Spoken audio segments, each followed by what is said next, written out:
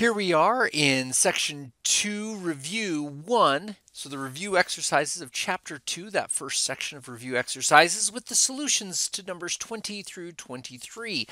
These are percent change problems, and some of them, like this one, are going backwards where we have to find the original, and some like this one are going forward.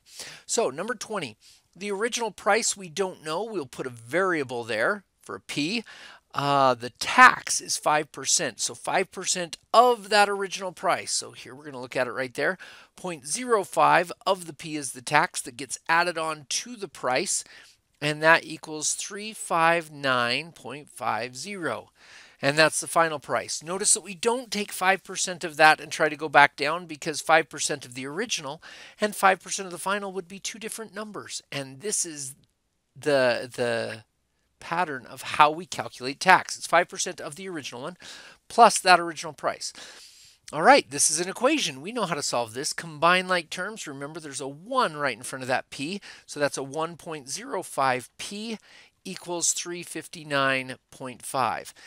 We can solve for p by dividing by 1.05 on both sides, and we get p equals, let's bring up our calculator and let's see what we have here. 359.5 divided by 1.05. And that will be 342.38. 342 and 38. Label that dollars and cents. Good. Number 21. The original price is $55.50. The discount is 20%, and remember that's 20% of the original price. So that's 0.20 times $55.50, and that then gets subtracted from, so that is the discount, subtracted from $55.50. There we go. And that will equal the final price. And we're using the formula, if you remember, P minus RP equals F. And we're given P and R. Over here, we were not given P, but we were given F. All right, so on the calculator, we could type all that in, or let's do it piece at a time. 0.2 times 55.50, and that's 11.1. So that's how much is being saved. They save 11.1, so we take 55.50, subtract that answer, and we get 44.40 with the dollars and cents.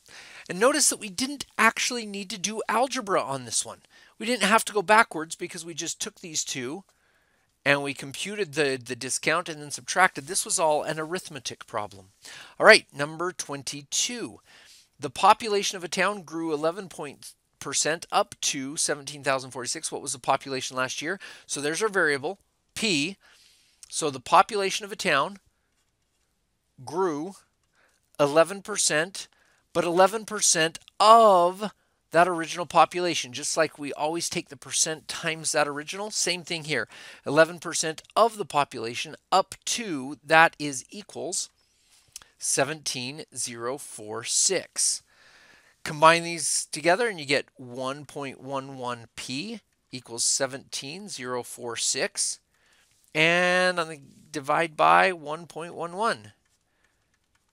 And that will give us that P equals, pull out the calculator, 17,046 divided by 1.11. And we get 15,356.8 people. So we better round to the nearest person. Like here we did the nearest cent.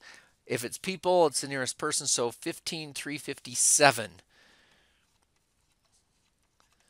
And it's people. Excellent. Okay, number 23.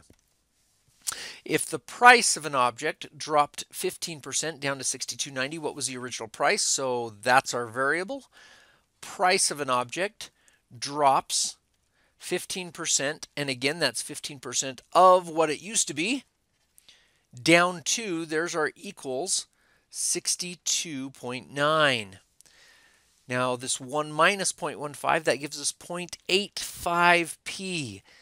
And that might be a little bit tough if you haven't done that many times. You'll have to think about that. 1 minus 0.15, this is 1.00, like $1 minus 15 cents. equals 62.9.